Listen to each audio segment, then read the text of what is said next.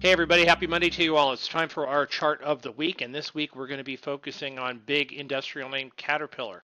Let's go ahead and mark this chart up as we go along. So since the middle of summertime, this stock has been making just a tremendous run. Higher highs, higher lows, with a bunch of gaps in the middle of the chart where the stock did extremely well post earnings, those two times right there.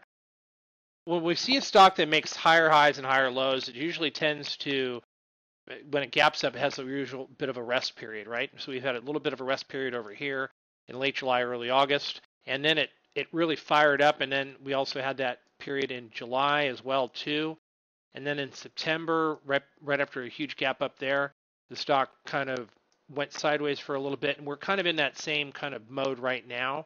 We caught support there at the 50-day moving average, which is the blue line here. We had some good volume. We noticed that the MACD has started to modestly roll over, but we would expect that after a big, huge surge like we had a couple weeks ago post earnings. And once we get lifted above that high, which is a little over 140, close to 141, we think that Caterpillar has got some higher moves ahead of it, probably up to the 150, 153 range.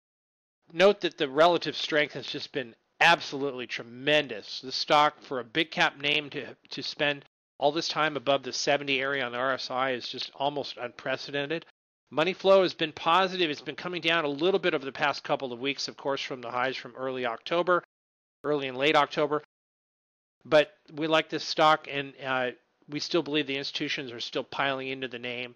And we saw that happen post earnings, and the stock is still continuing to gather some momentum here, even though we're resting a little bit right now. It's above all the moving averages as well, and we think that after this little short rest period, the next couple of weeks, the stock is going to start making higher highs again and higher lows. So that's Caterpillar, one of our favorite names here in the space, and we think that probably mid 150s by the end of the year is not a bad target as well. So thanks very much for watching, everyone. That's Caterpillar, and have a great day, and I'll see you guys next time.